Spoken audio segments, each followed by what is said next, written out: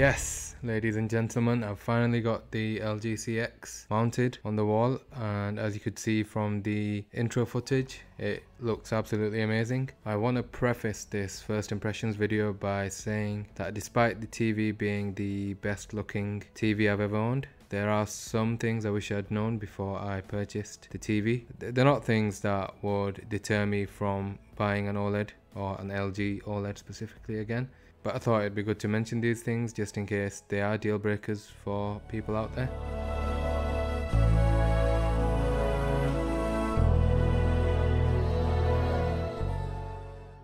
You'll of course find it difficult to gauge how good the TV looks through YouTube, but I hope this video gives you somewhat of an idea. Now onto the caveats and things I'd wished I'd known. The first thing I want to mention is the lack of Gigabit Ethernet support. I've got a wired connection to the TV and the LED indicator on my switch is orange, which indicates a throughput of 100 megabits, which is extremely disappointing as I have a 350 megabit connection. I have looked online and some people have complained about this. It's not a major concern as I've had zero problems streaming 4K content. If the video was recorded in 4K and the streaming service has the option, content will default to 4K.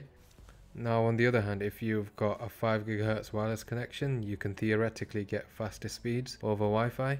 Given how expensive the TV is, the remote is very subpar. I knew about this beforehand and it wasn't really a concern for me as I'll be getting a Logitech Harmony at some point to replace the standard remote. So on the remote itself you have a dedicated button for Netflix and one for Amazon Prime, but there's nothing for YouTube. I would have liked a YouTube button as it's the app I use the most.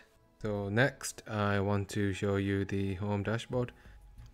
This is where you can see all of the inputs and if you've got anything connected to them, and you've also got access to any media servers. Since the TV is on the same network as my media server, the content on the server is immediately visible, so the default music, photo and video folders are accessible from my TV.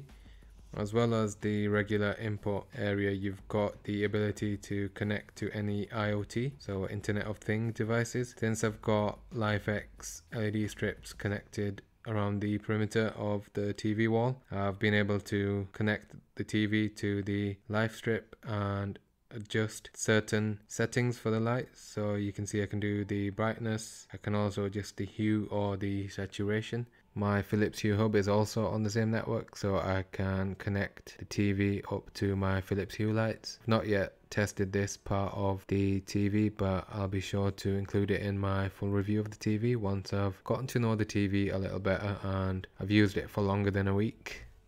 To experience the TV in its full glory, you should turn off the energy saving feature as it affects the brightness of the TV. You may also find that the picture mode defaults to standard. If you want the colors to really pop, set the picture mode to vivid, which will blow out the colors quite a bit, but I found it works for certain content. My go-to picture mode, however, is Filmmaker mode, which removes any additional image processing and shows the content in its intended state. Apart from the minor gripes, my first impressions are overwhelmingly positive. It is a million times better than my previous TV, which to be fair was nearly 10 years old. I haven't had a chance to game on the TV yet, but be sure to subscribe as I'll be showing some PS5 gameplay in my full review. As the title suggests, this is just a first impressions video, so I hope you can forgive me for not going into too much detail. If you enjoy the video, a like would be massively appreciated. If there's anything you'd like to see in the full review, please leave a comment and I'll be sure to include it. Thanks for watching. Have a good day.